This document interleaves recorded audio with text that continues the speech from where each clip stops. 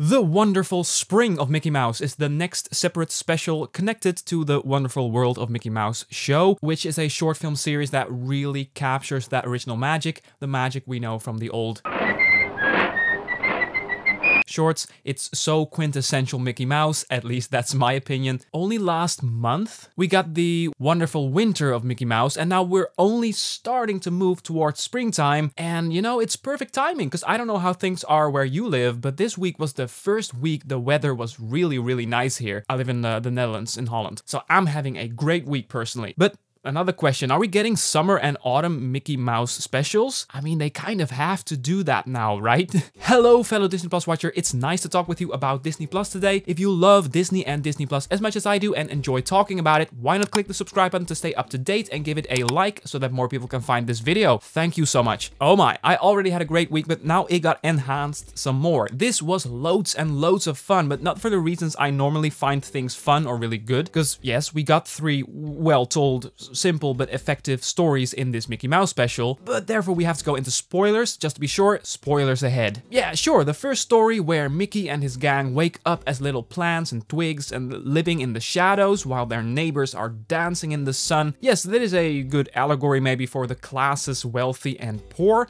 and through the power of persistence, creativity, hence the idea to blow the angry clouds around the sun away with the use of a windmill, and improvisational music, they literally find their way to the sun in this story, and that's all sweet and dandy, and it's also a bit of a story about natural selection, but I'll get back to that. And then the second story where Mickey and Minnie are flowering their garden with love, and the story is basically being an exaggeration of the adjustment period from winter to spring, the devastating effects of hay fever, bee stings, and how too intense, fiery burning love to the point of recklessness can actually unbalance you and everything around you. So kids, remember when you get in a relationship, keep your balance and your yin and yang intact, and don't leave a path of destruction on your way to love. And there's your relationship advice from the guy that has been single his whole life. But moving on. I am aware of the effect I have on women. And the third story of the Wonderful Spring of Mickey Mouse, a hilarious retelling of the classic cleaning day story, the spring cleaning day I should say, where Minnie helps Mickey to clean his house, but that means Mickey has to get rid of a lot of memories, and he's very attached to them. We know that, right? This one was the most cliched, not the most original, but the 3 stories actually work really well together. The first one being about the birth of spring and the natural selection process,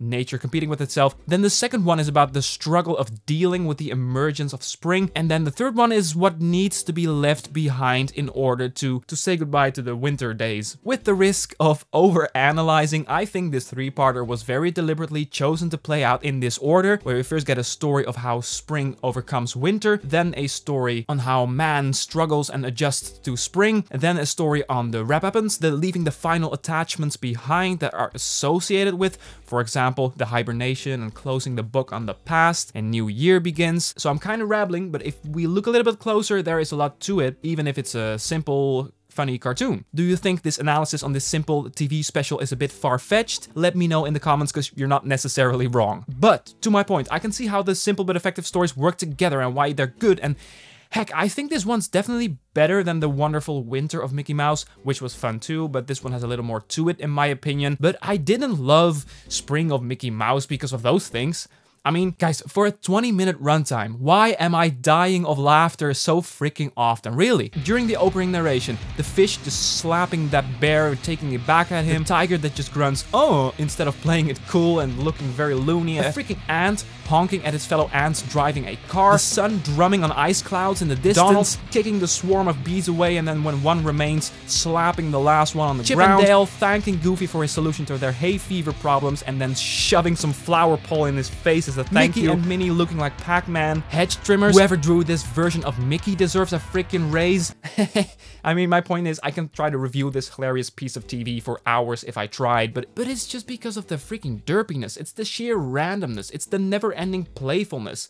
And it's not what spring means for certain life forms and how they're fighting their way up to the food chain with visual metaphors like drums being used as a means of thunder. I don't care. I can try to give it meaning all day, but you know what was meaningful today to me? Starting my day with a Mickey Mouse cartoon where I'm laughing my ass off with some of the sunlight pouring in because it's spring, baby. And when I'm done with this video, I'm gonna have my lunch outside, have some fresh air and reminiscing about this tiger's face, because sometimes I'm an animal analytical, whining little bitch, but today I'm just here to have a laugh. So yeah, final verdict, Wonderful Spring of Mickey Mouse is good. Go watch it if you haven't. The middle one is my favorite. What is your favorite, actually? I'm thinking about wrapping this up. Thank you so much for watching. I'm curious, what did you think of the Mickey Mouse Spring Special? And for you personally, how are you feeling about spring creeping in? How are you doing? Be sure to let me know in the comment section. And if you're interested in my thoughts on the wonderful winter of Mickey Mouse, it's linked right here or in the description. Did you like this video? Then there's a simple way to show support. Thank you so much. For now, have a wonderful day and see ya.